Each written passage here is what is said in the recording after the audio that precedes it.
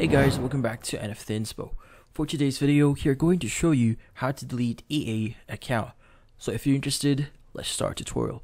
So to delete your EA account here, what you need to do is you first need to go to ea.com, log into your account, and from here we need to access the help center. In this case, at the top section, you want to hover over resources and you want to click on help.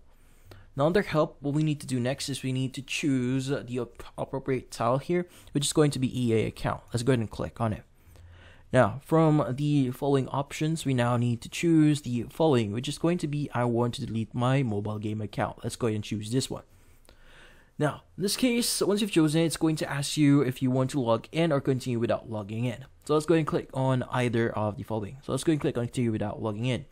Now in this case, for you to close your account, you need to follow the following steps. Let's go open up a new tab.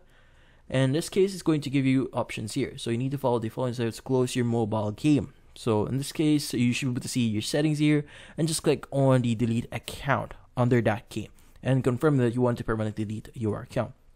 Now, if you're having troubles on accessing the setting, you can actually reach out to their help by clicking on the email us button here, and you should be able to see their email address and reach out to them regarding the issue that you're carrying. So in this case, make sure to choose PC here, PS4 or Steam, and whatever account or you're currently playing at, and just provide the first name, last name, email.